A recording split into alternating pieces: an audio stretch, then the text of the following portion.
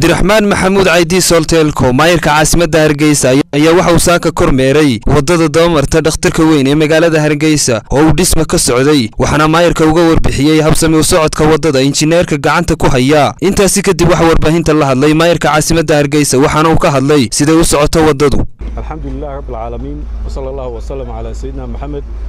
halkan aan joognaa waa cusbitaalkii weynaa cusbitaalkii hargaysa dhabakiisii sidii ay ka warbixiyeen injineerka iyo xildhibaanku hawsha socota iyaga warbixintii buuxday ka bixiyay waxaan u mahadnaqayaa shaqaalaha aan xalayna seexan maantana shaqada ku jira ilaa galabtana ku jiraya ee maalin walba sameeyay ninka u dambeeya shanta soo kaca kuwa mashiinka istaara iyo alaabta 4 subaxnimo inay istaaraan shantana alaabta ka soo baxdo weeyaan asfalka isku qooshan kaga maalin iyo habeen saa ugu soo jeeda waxaan leeyahay dadweynaha hal tixgeliyo hal ilaaliyo wadada marka lagu ka joog qofka waxa weeyaan inuu ka joogo wadadana sana u sii socon doontaa kolba qayb baa loo sameyn doonaa in badanna la xidhi maayo wada mashaariicdii horumarinta ka mid tahay ee caasimada laga qabanayay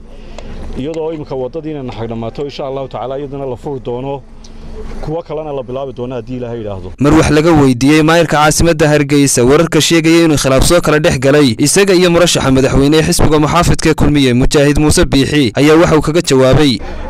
kun ahaantii arinta wax kama jiraan waxa weeyi